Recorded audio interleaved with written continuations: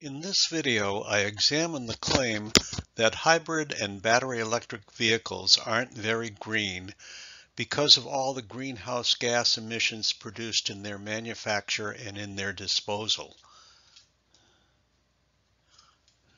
A new research paper by scientists from the University of Michigan and Ford Motor Company shows quite convincingly that this claim is just another climate myth.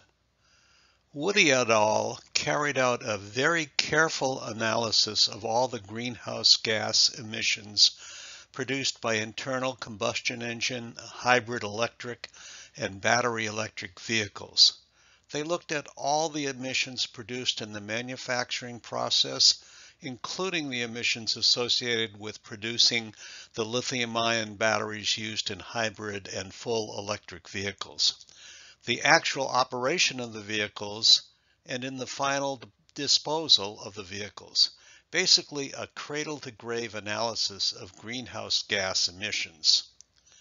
Figure 1 from their paper shown here compares the greenhouse gas emissions associated with the production and disposal of the vehicles, but not the actual operation of the vehicles.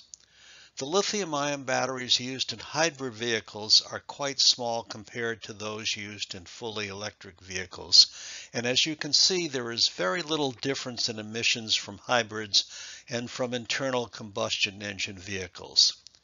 The lithium-ion batteries used in plug-in hybrids are a little bigger than those used in regular hybrids, but still add only slightly to their total emissions. However, the batteries used in EVs must be very large to give them a reasonable range, say 250 miles or so. And as you can see from the figure, the emissions produced in the manufacture and disposal of an EV are about 80% greater than those from internal combustion and hybrid vehicles. EVs produce zero greenhouse gas emissions when they are being driven, so the real question is, are the greenhouse gas emissions produced to charge their batteries low enough to compensate for the extra emissions produced in their manufacture and disposal? The analysis by Woody et al. Was more detailed than just about any other life cycle analysis that I have seen. They examined just about every factor affecting greenhouse gas emissions, including things like the mix of fuel sources used to produce electricity to charge EVs, weather conditions that affected mileage, and city versus highway driving patterns in every county in the contiguous 48 states.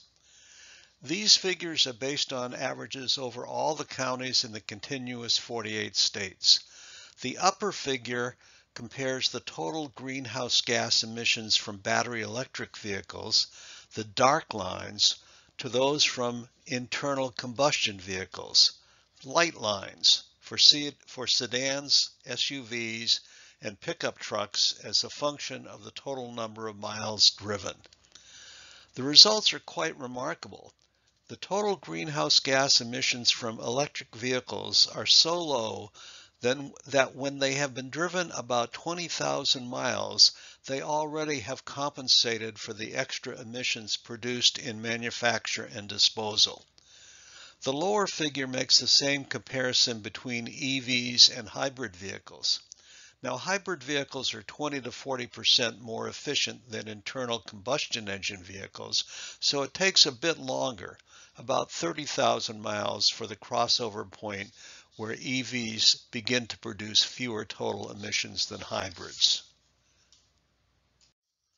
This figure shows the lifetime cradle-to-grave greenhouse gas emissions per mile driven for pickup trucks, SUVs, and sedans, averaged over all the counties in the lower 48 states, for internal combustion engine vehicles, hybrid vehicles, and battery electric vehicles.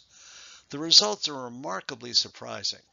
A gas-powered sedan emits on average 244 more grams per mile of greenhouse gases than an EV sedan.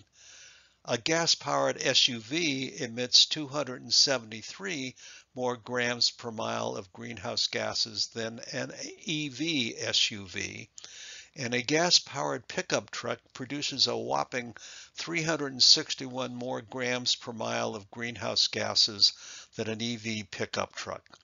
In other words, the heavier the vehicle, the bigger the reduction in emissions by EVs.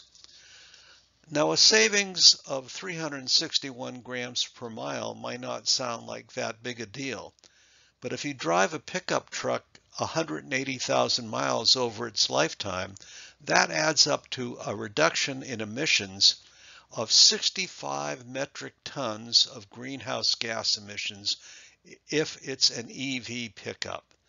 For those of you who think in English units, that's equivalent to 72 tons less greenhouse gas emission for the EV pickup truck over its lifetime.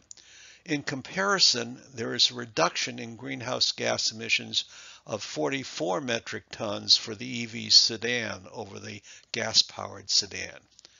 The reason that the emission savings are greater for the pickup truck than the sedan is the inherent inefficiency of gasoline-powered internal combustion engines. These engines produce relatively little torque at low speeds, so the heavier the vehicle, the bigger the internal combustion engine must be to provide the necessary acceleration and stop-and-go driving. While gasoline-powered sedans typically get around 30 to 35 miles per gallon, full-size pickup trucks only get around 15 miles per gallon. This figure shows county-level data for greenhouse gas emissions in the 3,108 counties in the contiguous 48 states. There are exactly 0 counties in which a gasoline-powered vehicle produces fewer greenhouse gas emissions than either an EV or a hybrid. There are a few counties where a hybrid vehicle produces fewer greenhouse gas emissions than an EV. But overall, EVs are the best choice for emission reduction in more than 98% of the counties in the lower 48. This reflects the extent to which the electric grid has become greener in the past decade or so, with less electricity being generated from coal and more being generated from renewables and natural gas.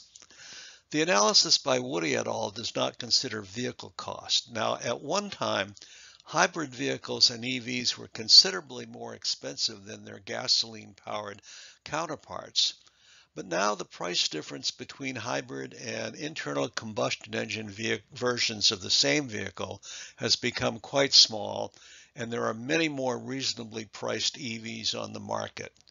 Check Consumer Reports for the details. And with the recent sharp increases in gasoline prices, hybrids and EVs have become much more competitive in overall cost. I hope you have found this video interesting and informative. Don't hesitate to ask any questions you may have in the comments section.